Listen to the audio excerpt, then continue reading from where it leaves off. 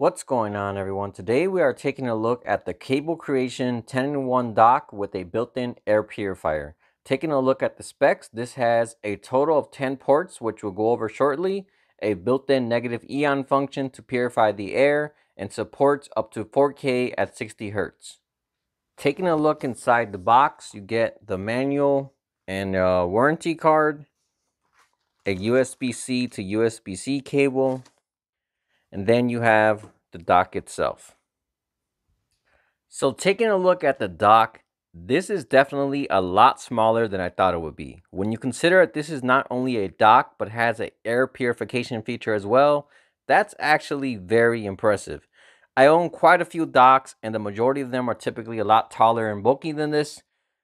To put the size into perspective, this is actually smaller than a soda can, so you can easily toss this into your bag and barely even realize it's there. There's really not much going on design-wise, and personally I think this would have looked a lot more modern if it was in a dark gray or black color. The all-white is okay, but for me it's just a little too plain looking.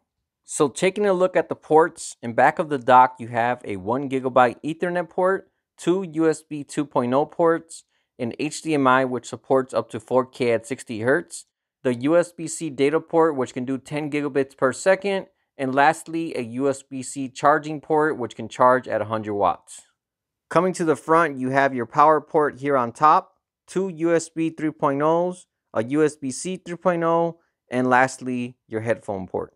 Alright, so I have it connected to my MacBook Pro right now, and as you can see the external monitor is working no problem at all. This one is only 1080p, but as I said earlier, you can use this dock with up to 4K at 60 Hz. Again, I just love how small this dock is. Not only does it help clear up space on your desk, but it also helps get rid of the clutter that you'll typically have from wires running all over the place. Then, as an added bonus, the entire time you're sitting here at your computer, your air is automatically being cleaned and freshened up as well. So right now I have a 65 watt power adapter plugged into the dock, so it is charging up my computer as well. But if you like, on some computers like mine, you can also use the dock without a power adapter as well. So I did do a data transfer test to see how the speeds are on the dock's USB-C port, and this is the results I got. So overall, it's not the fastest speed out there, but these speeds are pretty typical for USB 3.0.